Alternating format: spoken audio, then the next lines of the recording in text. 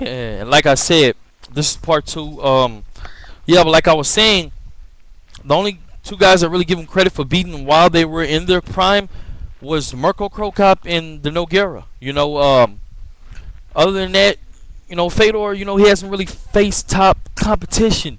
Period. He's a great fighter, and I do believe he had a chance while he was in his prime of beating some of the best. But we're never going to find out now. I do believe Fedor is not the same fighter, but he is still a great fighter. You know what I mean? Fedor's a lot more sloppier. He's always been a sloppy slugfest fighter, you know what I'm saying? A pit bull, but he's even more sloppier now, you know what I'm saying? But he hits a lot harder, if you ask me. Fedor has developed a very strong punch over the years, but that's all he really has is the chance to knock somebody out, now, you know what I'm saying? And he gasses a lot faster than he used to, if you ask me. If you ask me, he gassed kind of fast in the Rogers fight. But like I was saying, back to the topic here, I feel that Fedor much rather lose to a guy and act like he got submitted.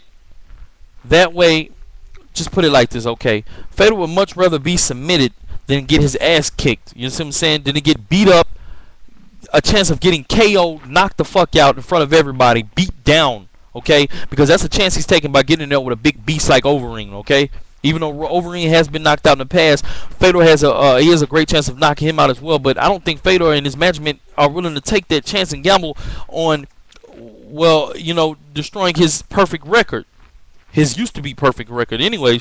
But this is the thing, okay?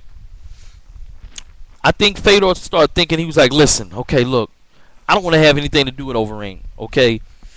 Overeem's too big. He's way too strong. He might be on steroids. They can't prove it. I'm going to get hurt if I get in there with that big ass monster. Period. So he feels if I take a loss to Werdum, if I fake a loss, I won't have to fight Overeem. But if I win, I'll have to fight him, because if I don't, people are going to know I'm scared. They're going to know I'm running, and they're going to know I'm avoiding the top competition. Okay?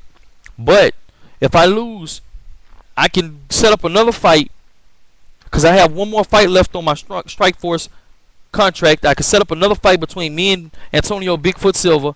I could fight him, and the option whether I want to retire or not is out there on the table. Because guess what? I'll retire if Overeem beats Werdum. But if Werdum just so happy, some way beats, if Fabricio beats Alistair Overeem again, and some sort of, he figures some way out to do it, Fedor can say, I can avenge my loss that I didn't really lose, and I could beat the shit out of Fabricio and retire the Strikeforce heavyweight champion.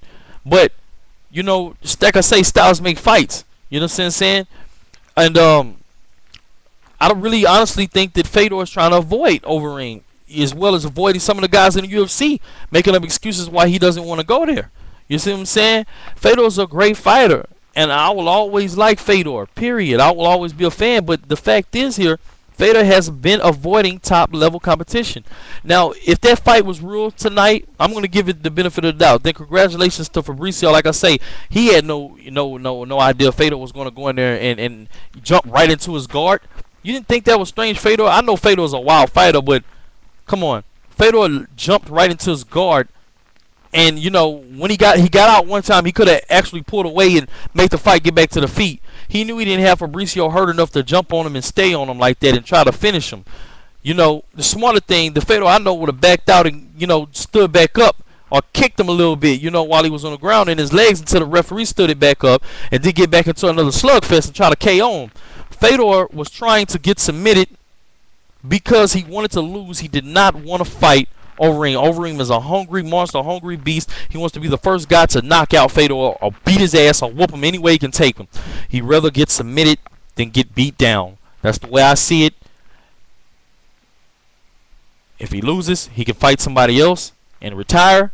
And if Fabricio beats Overeem, he can rematch Fabricio, beat the shit out of Fabricio, and retire. Either way it goes, he doesn't have to fight a big-ass monster like Overeem. You let me know what you guys think. Does that make sense to you? It makes a hell of a lot of sense to me. I could be wrong, but that's the way I see it. Hope you guys enjoyed the fight, and I hope you enjoyed the video. Please rate and subscribe. Until next time, peace.